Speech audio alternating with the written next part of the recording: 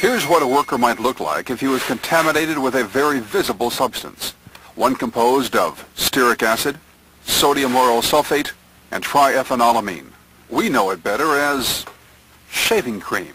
Though his PPE has kept the contaminants from contacting him directly, he carries gross contaminants on his suit and tools.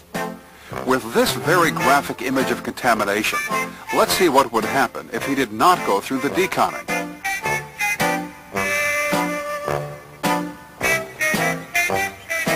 Though we know that the contaminant in our example is harmless shaving cream, what if it wasn't? What if it was a hazardous chemical capable of causing severe injury or illness?